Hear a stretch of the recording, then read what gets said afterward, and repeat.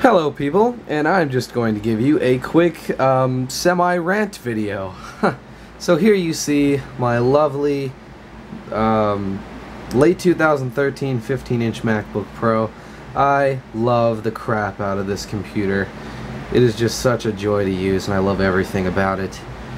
One thing kind of came across my mind though. I was running Handbrake to encode a video that was about 6 gigabytes in size, so I shrinked it down to 2, which was good, but I noticed that my temperatures were getting up to 99, 100. The CPU was getting up to about 100 C, and I figured, well, this computer has, you know, all those asymmetrical fans and all that nice stuff. So I knew something wasn't quite right. It just didn't seem that it should be that hot for a brand new laptop with brand new thermal paste. So I took the plunge and I did some research, and apparently Apple, Dell, and basically any computer that's made by Foxconn Incorporated, they absolutely suck at putting thermal paste on. I do have a picture on my iPhone here I can show you. They just suck at putting thermal paste on. For one, they put way too much on, and it seems like the stuff they use, it's such low quality that it just dries out in no time at all. So here is what I found when I pulled the heatsink off my MacBook Pro. Look at that thermal paste. It's all dried and cracked, and this is a brand new $2,000 machine. This should be unacceptable. So I went and cleaned all of that stuff off, and that was the final product. And everything went well. I put the heatsink back on, I put the cover back on, and I just had my first intensive use session since then today, and it has decreased by about 4 Celsius, which is great. That is a noticeable improvement, so I'm glad I did it. Problem being, though, these pentalobe screws are a pain in the ass, and not because they're pentalobe. No, that doesn't matter. I have an iFixit ProTech toolkit. It doesn't really matter about what the bit is because I have it. The problem with these screws is they strip so damn easily, and that's exactly what happened with this one. I stripped it. I was tightening all my screws. I was tightening all my screws up, and this was the last one I put in. I was tightening it, and then, you know, I gave it that last final turn, and it stripped completely. I looked at the screw, and I don't know. Yeah, okay, well, you can't tell from this picture, but basically it just turned into a hole within a screw. There was nothing to latch onto. It was just, it's done for. So, after trying countless hours of homemade remedies trying to get that screw out, such as I tried super gluing the bit to the screw itself, I tried, yeah, okay, there's more super glue. I tried soldering a piece of wire to the screw itself. And there you can see there is where I got sort of far. I got a ball of solder on the screw itself, but it just wouldn't come out. I think this is a different.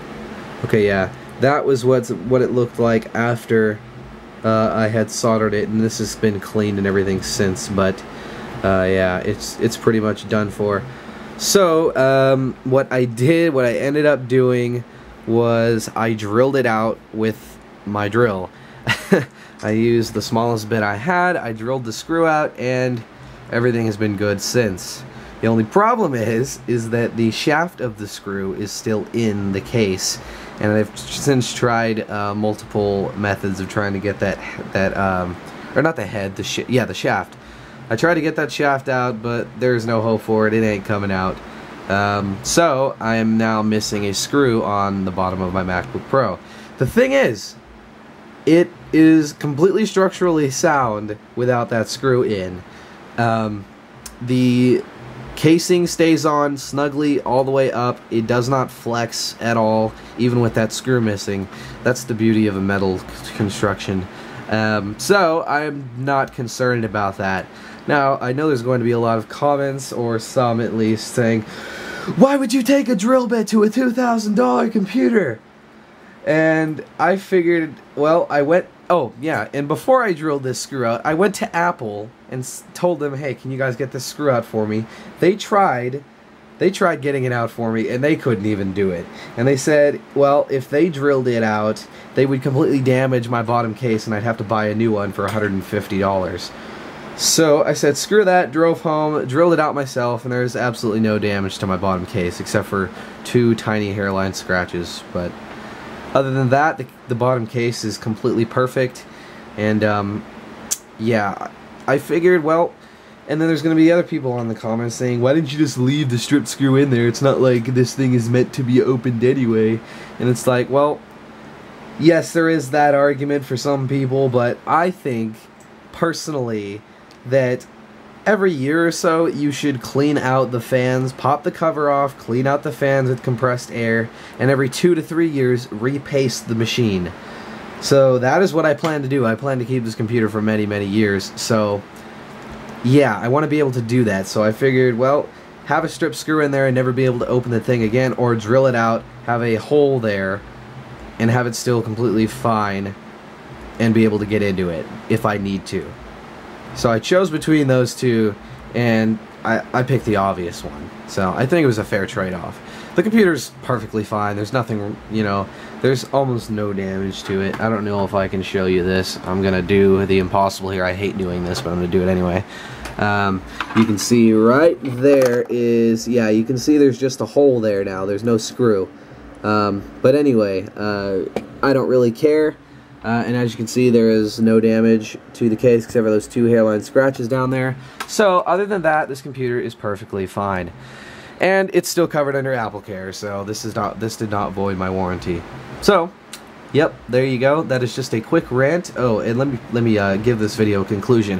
Why the hell can't Foxconn, who builds these damn computers, put the thermal paste on right? I've seen this on Dell's. I've seen this on, you know, this computer. It seems like it doesn't even matter what computer it is. They all put the thermal paste on in the same shitty way. They put way too much, and it's really low quality stuff. So even if you buy a new computer, guys, I would recommend repasting it if possible. It will help the temperatures. Unless it's a really low-end system, then it probably doesn't need it. But anyway, yeah, that is just my thermal paste application related rant. Other than that, yeah, my computer is running perfect now. My temps are greatly improved, and yeah, I'll see you guys later.